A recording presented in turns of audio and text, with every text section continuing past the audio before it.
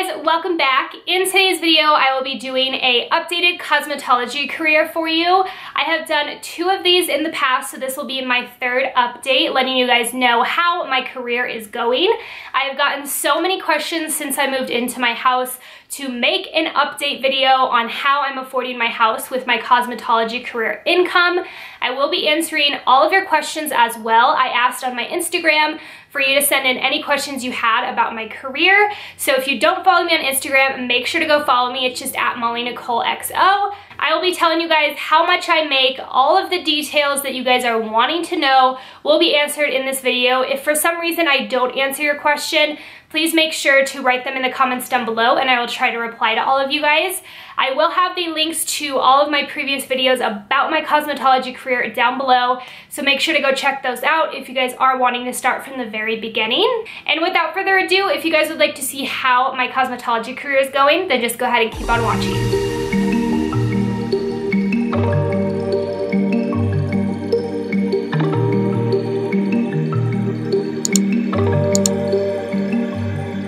So getting this video started, I did want to mention one thing, that I am in a new background, as you can see. I would love to know if you guys like it. I just wanted to try to switch it up for this video and try a new background since I have been using my normal background for so long, so I hope that you guys like it. I do have a few bullet points written down on my phone that I want to go through, just so that I can keep this video as structured as possible. At the very end, I will be answering all of your questions that you did send in on Instagram, so make sure to stay tuned till the end. So if this is your first time to my channel, hello, my name is Molly. I have been in the cosmetology business for almost 5 years now. It's been 4.5 years since I have actually had my job. I did get licensed in February 2014, so it has been 4.5 years, which is absolutely crazy. I'm almost coming up on my 5 year. It's gonna be here before I know it.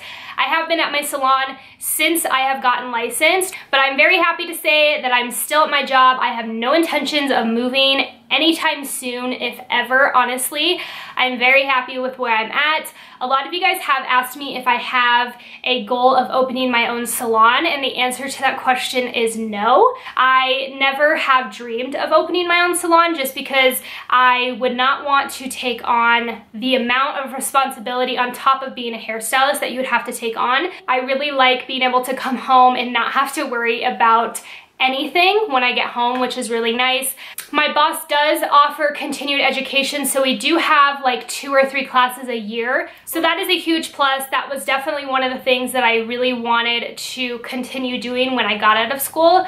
I think a lot of hairstylists kind of get stuck in their ways, and I think it's a huge thing to continue learning and do continued education. I forgot to mention in my last video as well, I did put a little pop-up, but I do work in a commission-based salon. So I am commissioned, I am an employee of the salon. I don't do booth rent or anything like that. And the commission that we get at my salon is actually really great. It is 60-40, so we get to keep 60%, the salon keeps 40. So just being, again, completely real with you guys, I'm going to be telling you guys how much I make, how much tips I make every single year, and that will give you guys kind of an idea of what to expect if you're going into the career. For my clientele, I definitely feel like since the last update, it has grown. I would say it's definitely still not 100%. I don't really ever feel like my clientele will be 100% until my books are like completely full and I'm booking out like 2 weeks, which I feel like is pretty hard to do, especially since I work full time. So I work 5 days a week and I work almost 40 hours a week. So that would be a lot of clients coming in every week. So I do obviously strive to eventually get there, and that is my goal, but it's definitely not there yet. I am still taking a few Groupons here and there, especially if I have like a cancellation at the last minute and a Groupon calls in. It is really nice to be able to get someone in my chair instead of just sitting there doing nothing.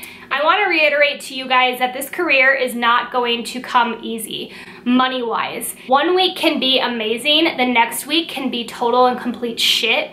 and you won't make very much money, but the next week will make up for it. So you have to really be good with your money, budget your money. When you get a good paycheck, don't just go and spend the whole entire thing, because the next paycheck may be less than the paycheck that you had before. So it's all about just budgeting your money and not being stupid with how you spend is really what it comes down to. So now we're going to move on to the juicy details of how much I make, my tips, everything like that. A lot of you guys have asked how I afford my house, how I'm doing it on a hairstylist income or a cosmetologist income. Before I get into this, I just want to let you guys know what exactly I do at my salon. So the services that I offer at my salon are makeup services, hair services, and waxing services. So I do not do the nail side of things or the facial side of things. So until last year, I did not feel like I could afford to support myself fully. I think I could if I wanted to in 2016, but it would have been kind of brutal. Like I would have been living paycheck to paycheck, which I've never wanted to do. In 2017, my income shifted crazy amounts.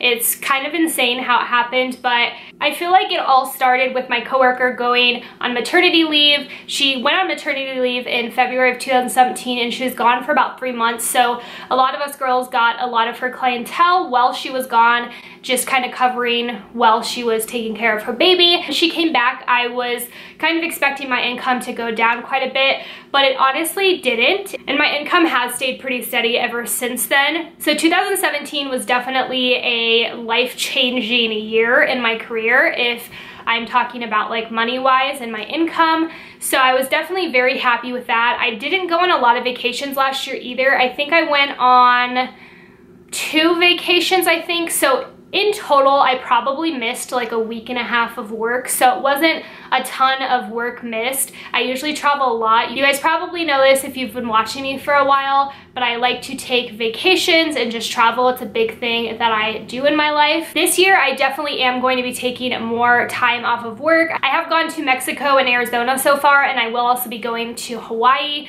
So this year, I will probably take off close to like 3 weeks or 3.5 weeks, depending on if I go on another vacation other than Hawaii.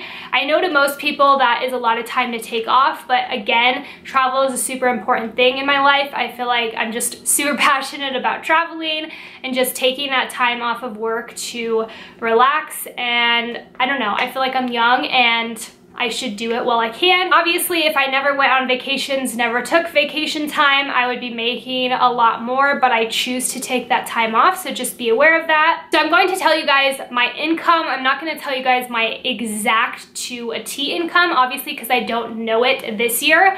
But I will also be telling you guys how much I make in tips as well. Again, all of this differs from year to year. It's kind of crazy, like I said, how much one week to another can differ in the cosmetology industry. So this year I should be making 50K, which is absolutely amazing to me. I never would have imagined 4 years into my career that I'd be making this kind of money, but I am super, super proud of myself and happy and thankful and all of the above to have the job that I have, to be able to make the money that I'm making.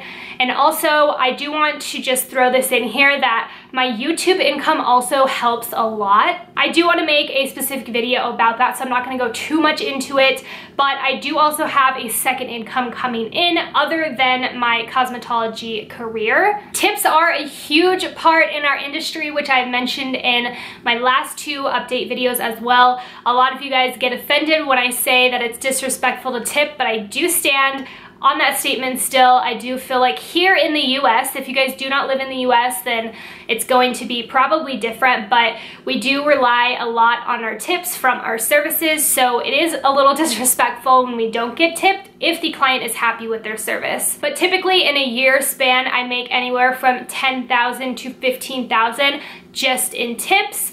So that should tell you guys that I do make a decent amount of my income from my tips. So I hope that that helps you guys and lets you know how much you can make in tips. I do work in a pretty high-end salon as well, so I am able to charge a decent amount for my services, which I am, again, super thankful for. Again, know in this industry, if you do want to raise, you are in control of your raise. So the only way that you will increase your income is charging more. And another thing that I want to talk with you guys about is please charge what you are doing. I have learned this a lot in the last year and a half, to charge what I'm doing. A lot of times I would be scared to charge my client if I would do a toner, or if I did an extra service, I'd always be nervous to charge what I was doing.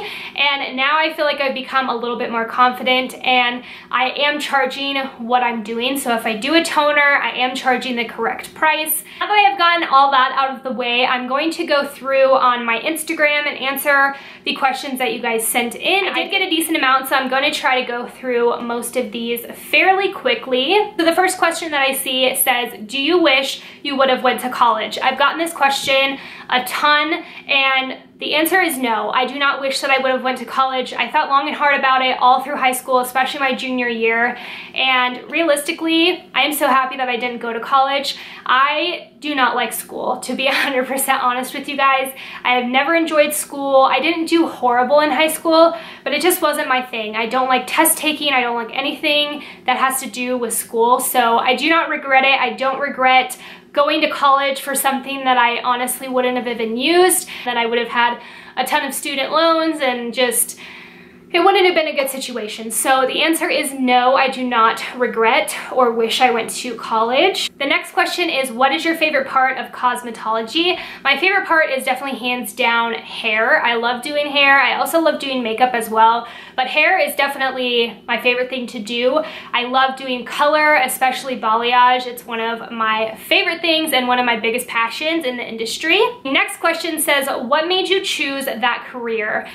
The thing that made me choose the career is that I've always been passionate about the beauty industry. So I've always really been into makeup and hair. I actually did a good amount of my friends' hair while we were in high school. I did highlights on one of my friends' hair too, and I had no idea what the hell I was doing, but I did it anyways, and I always really loved doing it. So my junior year, I knew that I wanted to do it, and I didn't want to go to college. What was your biggest struggle while going through the process? My biggest struggle while going through the process of going to cosmetology school is what I'm assuming you're asking, is kind of just getting through school in general. Cosmetology or beauty school is just not the most fun thing in the world, especially the school that I went to. I went to Paul Mitchell. It's just a lot of girls. You're in a school of all girls. There's going to be cattiness. There's going to be drama. Next question says, how much money did you make as an apprentice?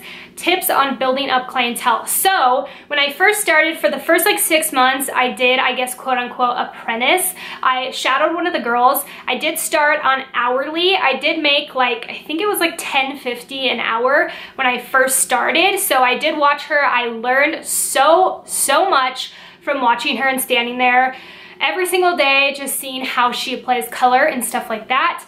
Tips on building clientele, I would say Groupon for sure. I know it's hard, but that does help. Advertising and social media for sure. Start a social media account, use the correct hashtags, and try to post every single day. The next question says, what got you into cosmetology? By the way, love you as well.